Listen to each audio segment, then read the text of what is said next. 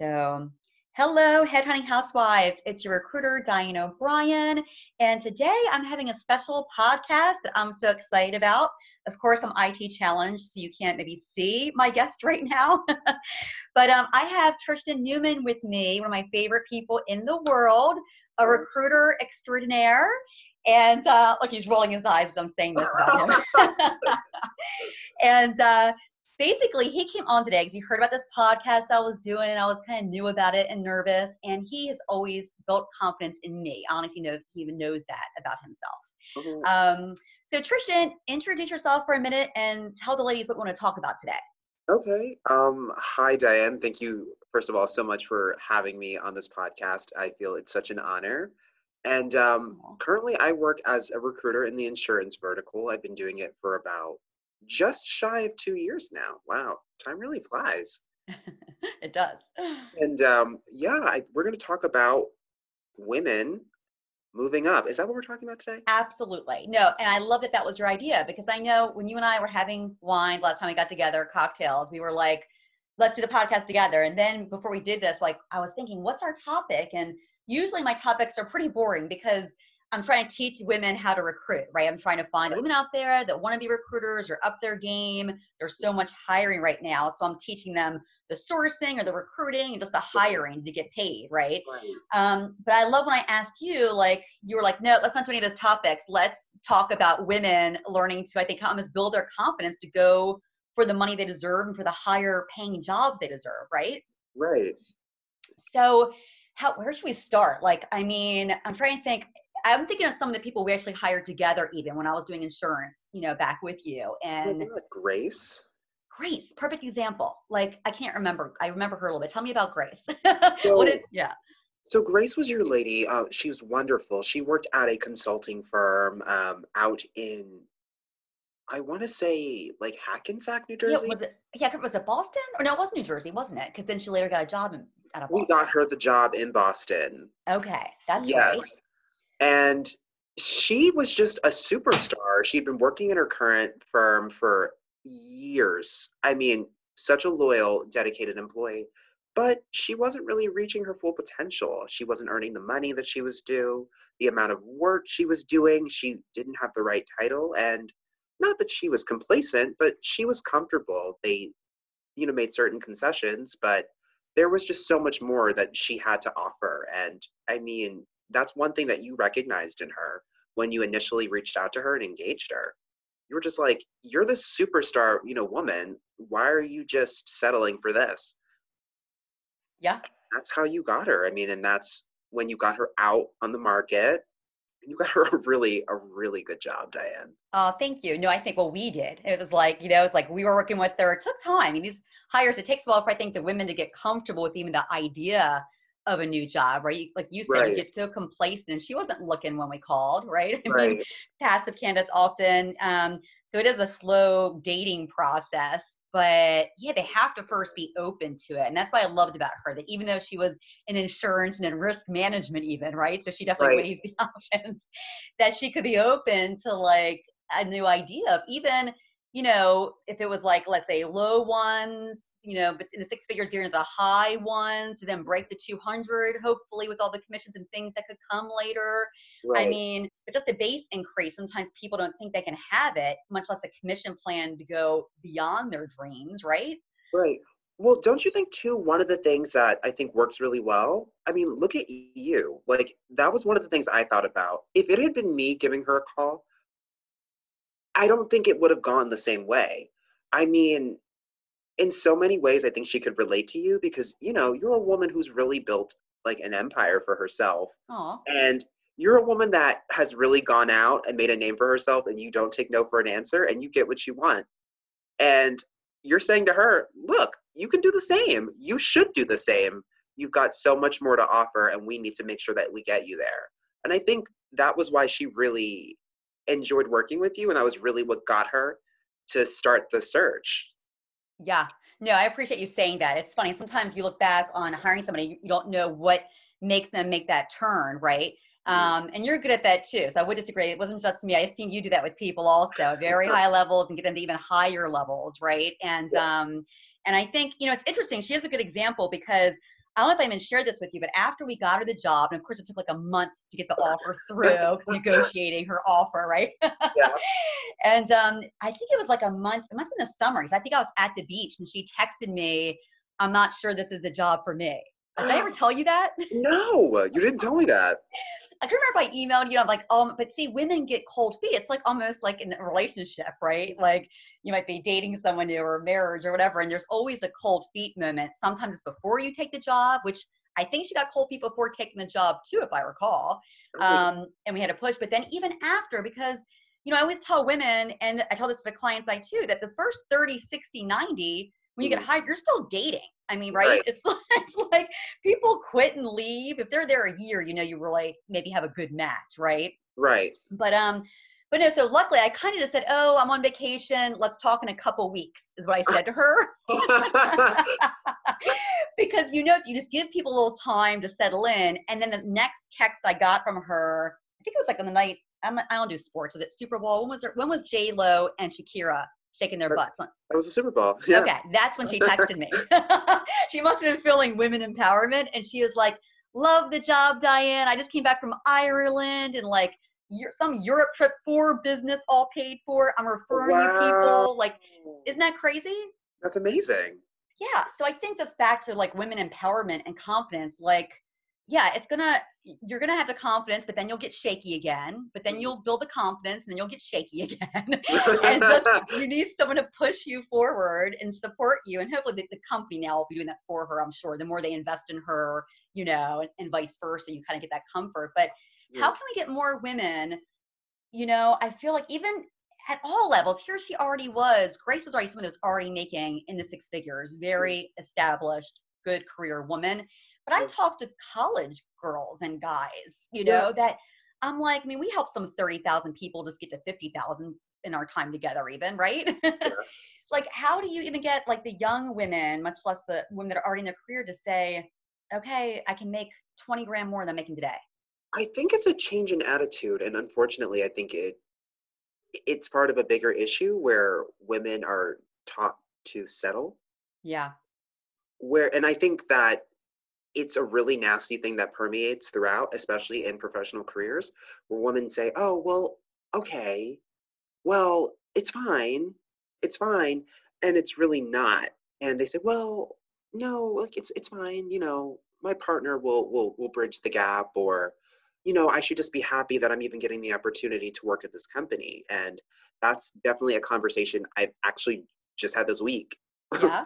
Yes, where, you know, I had a woman going up against a gentleman. She had more experience. She had better designations. Yep. And my client was like, well, you know, I think we could offer her 60. And I'm like, okay. But then for this gentleman who only had about 3 years experience in the industry, he's nice. I mean, he's nice. Yeah, he could do the job. And they're like, yeah, we would offer someone like him like 80. And I'm like, hold up. Like, no, no, no. And, you know, she's like, well, yeah, 60, like, that's fine. Like, I'll take it to get in there. And I'm like,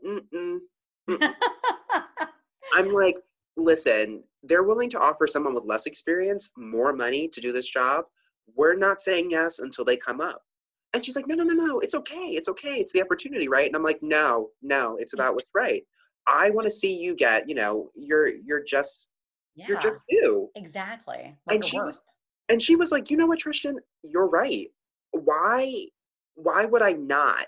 Why would I settle for $20,000 less just to do it when they would offer, you know, some young guy way more to do the same job? And I'm like, no. And you know what? She went in and she asked for her due, and I think it's going to work out. Oh my God. I do. And it was just great. her, don't settle. You don't have to do that. You are worth it. And you need to know that you're worth it. You're as good as any man. Oh my God, for sure. Better. That's right. Oh my God, that's so great. I love that. And I feel like a lot of times recruiters, like it needed you to speak that confidence into her. And recruiters, we're in such a cool position, right? Because we are that middleman. So we hold the job and the offer and we can help negotiate that. Where if you weren't in the middleman connecting the two pieces, the client and your candidates, then they probably just would have offered her 60. She would have took it. No one would have been the wiser. And then women stay at a lower level. Right. So yeah, that's very cool. I wish more recruiters would do that. And I think it is nice, I guess, in some ways that we are, paid often a percentage of their salary because it does help incent us to try to get them the most. So that is nice. But I feel like, a lot of recruiters just want to get a lot of the jobs filled. They don't want to rock the boat. They better have the placement than maybe lose the whole sale, which is a little more selfish of thinking about yourself than the other person. So I love that you thought about her. Could have risked the placement, right? Right. But you know what though? It does a disservice. Yep. I think to everyone ultimately, because here's the thing. I don't think that gentleman was a better fit for the job than she was. And, you know, she's a young woman really coming into her own, and why should she not make the money to support herself? Do you know what I mean? Exactly. Yeah, So absolutely.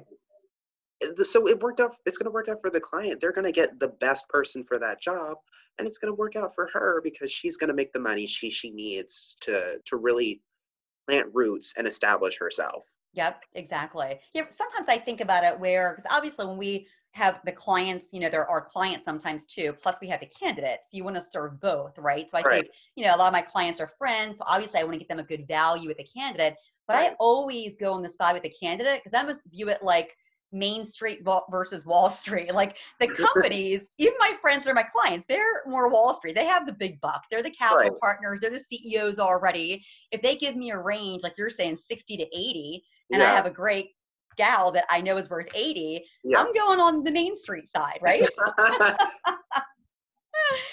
So no, I love that. I love that.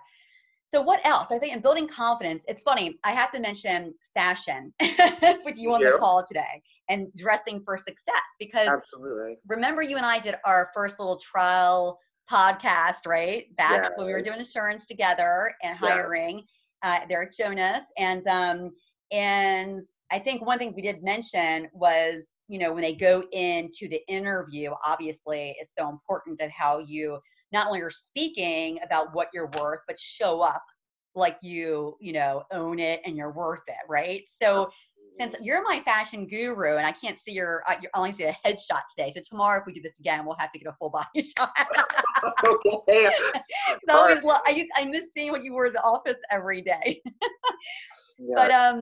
But tell me about like, what do you think when women go in for an interview? Let's talk about confidence and around fashion, that kind of thing. I do. So the one thing too, which is so funny, it's come up a lot in the office, and I hope this doesn't sound disparaging because this is not how we mean it. But when we have our ladies go into interview, the one thing that I always stress to them is that make sure that they're meeting you and they're focusing on you. Yep. We don't want any other distractions to get in the way. And unfortunately, with how people are, they judge and they focus on things that really don't matter. Mm-hmm. So I do recommend, simple makeup, simple hair. You know, you can be stylish, but don't be flashy. Yep. You want to make sure that they're focused on you and what you're bringing and what you're saying. And we don't want them to think, oh, is she like going out after this? Right? Is this date night? Or they're focusing on your makeup. I've had that happen before where a client has called me and said, she was great, but I just couldn't, I was just staring at her contour. And Yeah. I'm like, what? Like, why are you focused on that? Right. Right. So you definitely want to dress to impress. I mean, a nice dress, a nice pair of pants, a good jacket. But yeah, less is more. And that goes for our gentlemen too, but less is more. You want them to focus on you because there's a lot of good things that I know that you're going to be saying. There's a lot of good things you're bringing. And we just want to make sure that that message is conveyed. There are no distractions.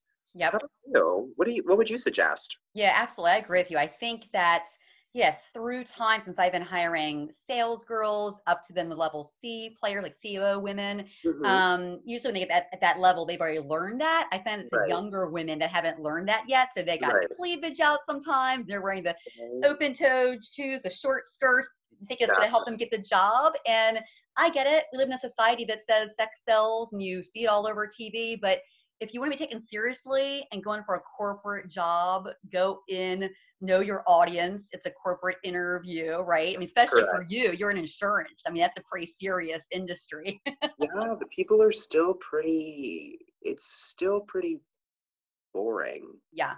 They're not spicing it up quite yet. We're Yeah. getting there, but it's taken some time. Yeah, I think so. I think that reminds me, like I'm doing some finance too, and finance is a little boring, I think, as well, Yeah, but yeah, definitely in those industries. So it'd be different if we were hiring like in fashion, for instance, and a buyer. That's of different, right? course. So it's like, yeah, what's the job you're going for? Right, you definitely want to convey, yeah, in that industry, you want to convey your style, absolutely, and who you would be targeting. But in insurance, in finance, in technology, Hmm. less is more, simple is best. Yep, exactly. And then, the other thing I wonder about, like when they're on the interviews, we talked about kind of first knowing they're worth it to take the interview, then going in and presenting themselves well. And of course, the first impression is, of course, always looks, but then it's about how you're speaking about yourself and what you've done. The other thing I think women don't do is they don't always speak, they don't like to brag. Men Right, will tell everything they're great at, they have numbers to back it up. And I'm guilty of this myself. I don't think my resume I haven't updated, or my current clients probably don't really know what I've done in the past. I don't go back and say, oh, I placed this many people last year. I've done this. It's like, luckily they refer to me, so they probably know I'm pretty good. And that's right. why, but women should go in if they're looking for jobs. How can we help them? Like they need a pep talk before, right? Like they need a pep talk. So I have to tell you something, and this actually came from my mom, and I Yeah. was so shocked. But I think she's right. And again, I think it's conditioning. So we were talking about some issue I was having, and I told my mom, the course of action I was going to take in order to resolve that. And she said, Tristian, that's really interesting that you say that. She said, this is why men are able to get ahead, because men are not afraid to ask for what they want. And she Yep. said, women don't do it. And I'm like, well, why not? And she said, because we're told not to ask and just be grateful. It goes right back to that. So So, true. yes, there is a fine line, but like you want to talk about your achievements, talk about your accomplishments. You should be proud. You're selling yourself. And that's what you're bringing to the table. If you did, 15 placements in 120 days, you should brag about that. Yep. That's good volume, especially if it's at the C-suite level. That's awesome. I want to know because I want to bring you on my team. Right, exactly. And men are more, I think, that metric driven and focused. So we have to, as women, make sure we are even looking back what we've done to quantify that, to put that as a bullet on the resume, because, right, and numbers speak. Exactly. Exactly. Numbers speak. You should never be afraid that your success would be perceived as braggadocious. Your success is your success and it should be celebrated. And we definitely have to get them comfortable with being able to speak to that. Yeah. 'Cause that's amazing. Whenever I hear, oh, well, I retained 100% of my business in 2019. I'm like, that's amazing. I'm like, did you say that in the interview? Well, no. And I'm like, why not? Like, that's fantastic. And Yep. that's an asset to the client. Like, talk about it. Don't be afraid. Men are doing it. Yep. And I'm sure that you're doing even better. So talk about it. Don't be afraid. Definitely talk yourself up.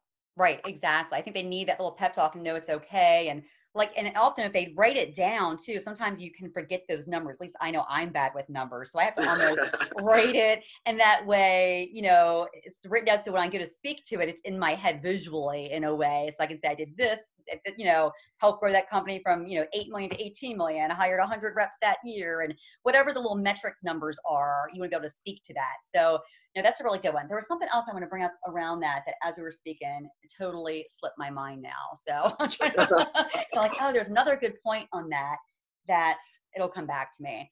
Okay. But what was I gonna say? Yeah, it's funny that when you talk about the whole confidence thing though, and how men have always just been groomed to do that, and women are used to being grateful. I swear, my girlfriend and I were talking this week on one of our dog walks, and we were joking that we think it goes back to the Bible and Adam and Eve, and how It Eve is does. blamed for the apple, and It follow the leader, your does. husband Adam, or you know what I mean? Yes.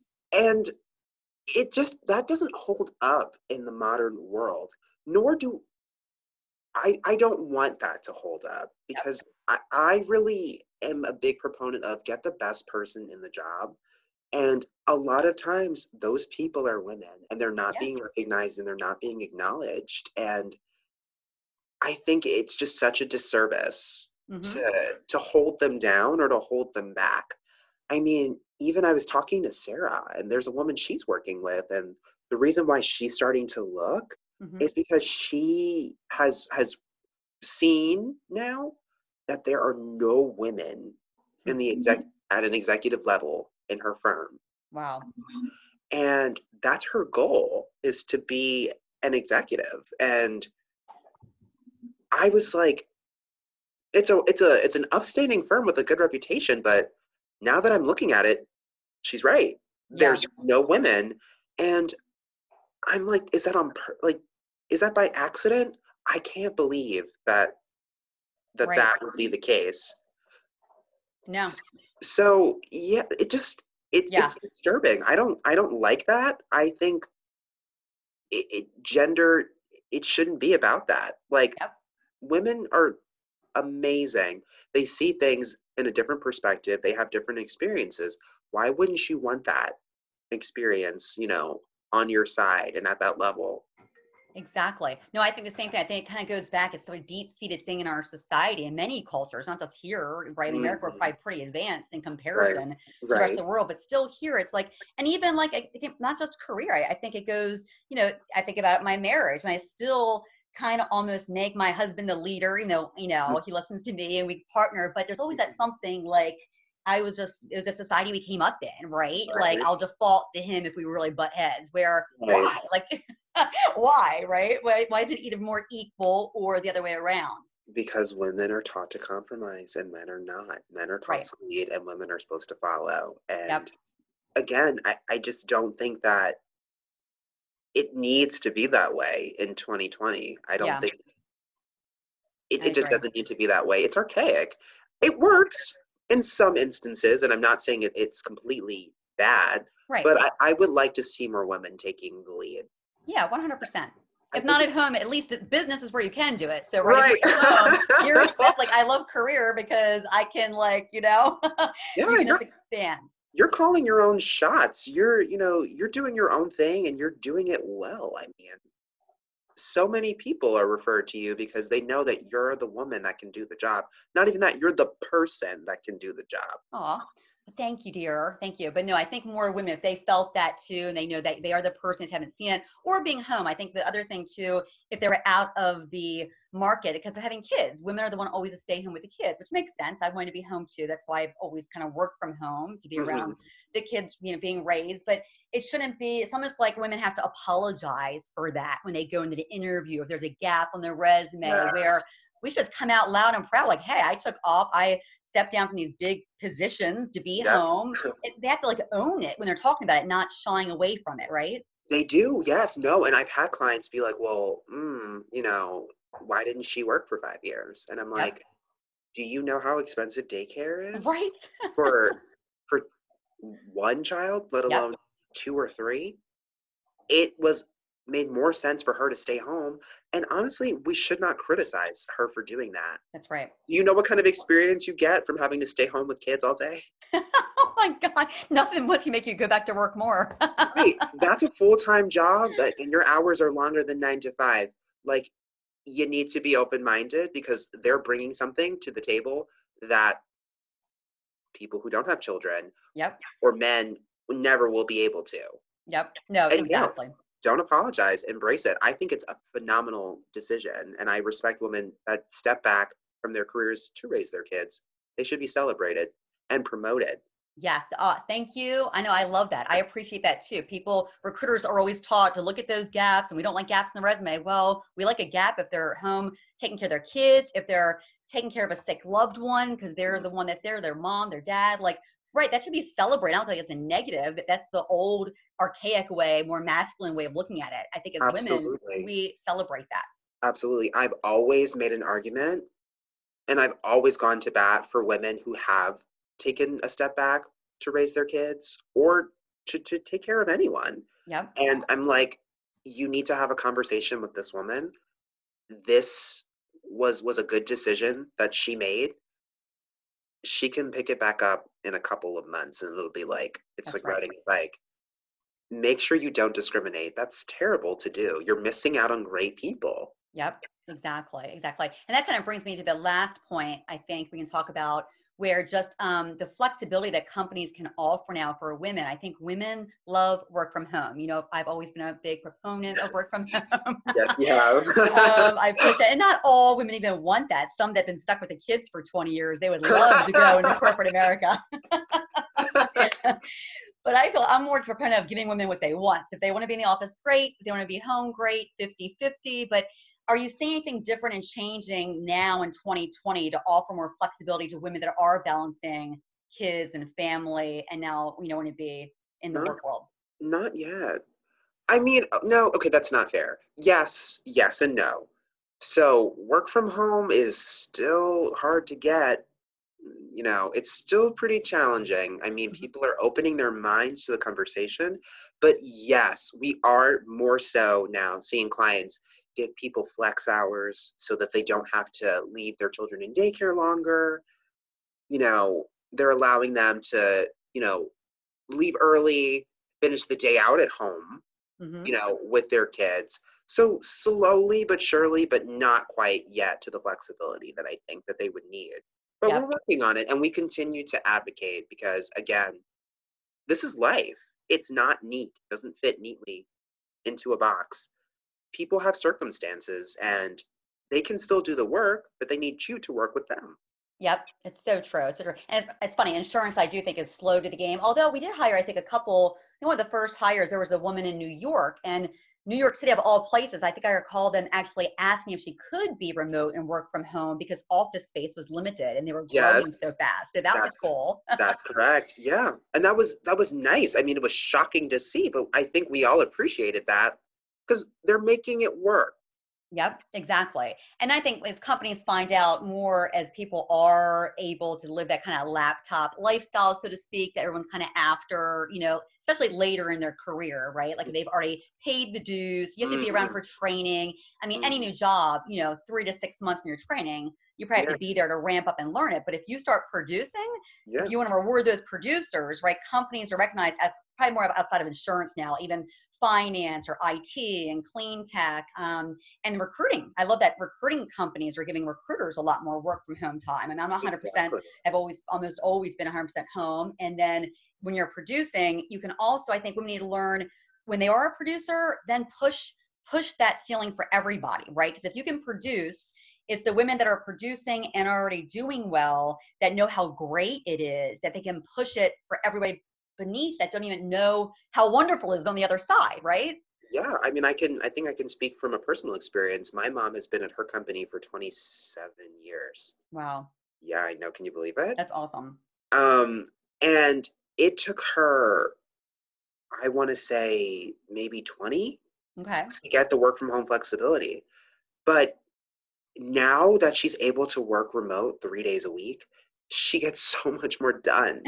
Which, Hallelujah. right? Which is, Yes. your people are like, no, no, no, she's going to be distracted. And I'm like, no, she actually gets so much done. She's in a quiet space, she's in a comfortable space.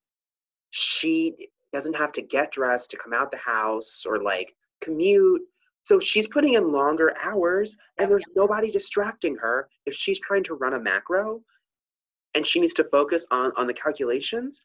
Doesn't worry about, John next door and the phone ringing or somebody constantly ringing her line.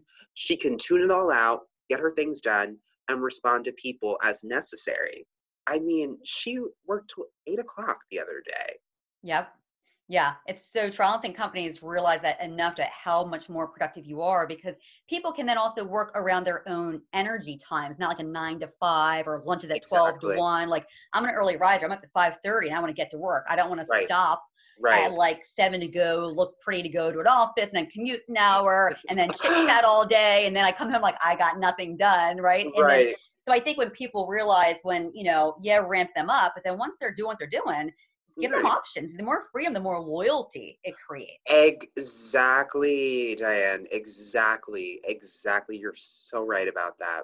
And companies they don't trust their people. And Yep. again, it's a process, but I think the more flexibility they give, the more loyal women will be and the Yep. better they will perform because you're working with their lives and you're saying, hey, listen, I know that you're a person. I know that you have things. Let's make your life a little bit easier so you can work a little bit better. Yep. No, it's so And true. goes a long way. Oh yeah, especially